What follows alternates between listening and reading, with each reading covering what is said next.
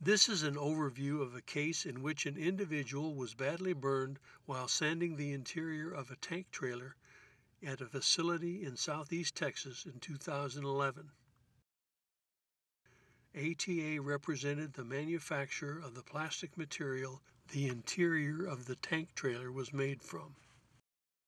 The goal of the testing was to show that the plastic material in dust form was not flammable and therefore not the cause of the explosion.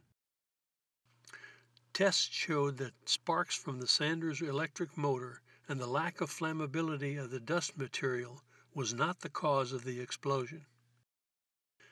It was learned that the person's sanding machine was dropped into a container of solvent before the incident and was subsequently in use at the time of the incident.